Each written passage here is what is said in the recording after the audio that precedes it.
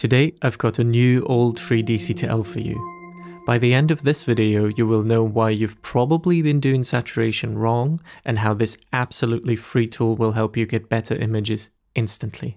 But let's start with 3 reasons why you should never use the sat knob in Resolve. Number 1.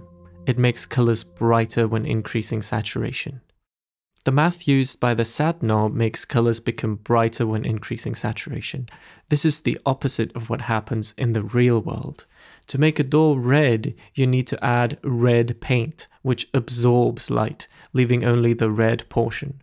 That's why more saturation usually means a darker color. Increasing saturation with the sat knob can lead to reflective surfaces looking like they're emitting light. This is ugly and breaks visual cognition. Number 2. It has the strongest effect on already saturated colors. The sat knob multiplies the saturation in the image, and the larger the number you multiply, the stronger the effect. This means that colors that are already at the edge of the gamut become garish and blown out by the time you get enough saturation into those parts of the image that really need it. Before we talk about the third and less known reason, let's address the elephant in the room. Now you might have been saying, wait a second, why can't you just use Color Boost or ColorSlice instead? And you're right, Color Boost fixes the second issue, but still has the problem of creating garish digital looking saturation. ColorSlice fixes both of these issues. The sat model is much better and we get the option to get a more subtractive style of saturation. I've hacked Resolve to make it possible to view the sat curve in ColorSlice, and we can see that it does a much better job of boosting low and medium saturation while compressing at the top. There's still some issues though. If we use subtractive saturation in ColorSlice, we still have the problem that desaturating some colors makes them go unnaturally bright.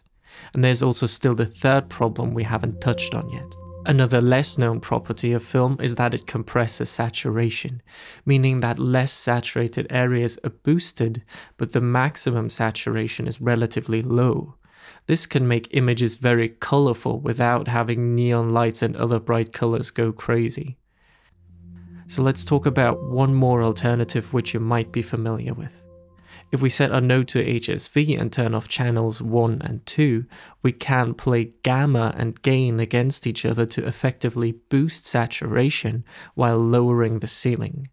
There are also sat shaper DCTLs that use this method, including some of my own old DCTLs. But here's why we shouldn't do this. If we look at a gamma curve on a graph, we can see that it's the very steepest, right above zero saturation.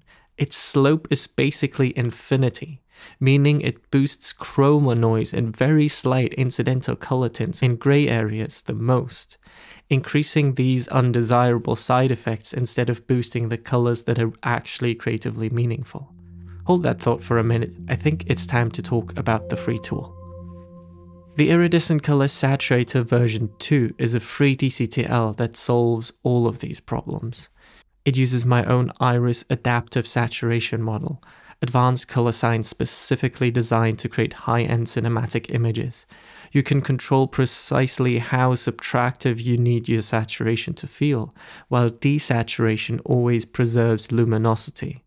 It also mainly boosts low and medium saturations to increase colorfulness, while maintaining color detail even at the most extreme settings. And you can adjust saturation and saturation limit independently from each other to create compressed saturation curves or rain and garish highlights. If we compare the saturator curve to that gamma curve we saw earlier, you can immediately see that we don't get this infinitely steep takeoff at zero, but instead focus most of the increase on medium saturations, boosting our overall colorfulness without also boosting what are really supposed to be neutral colors. If we compare the chroma noise with these 3 methods, we can see that ColorSlice is definitely an improvement over gamma, but with the saturator we basically get no increased chroma noise at all.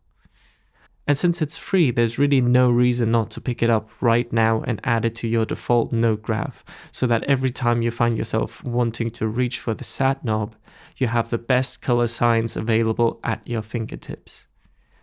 just head over to iridescentcolor.com/free and get your free copy right now.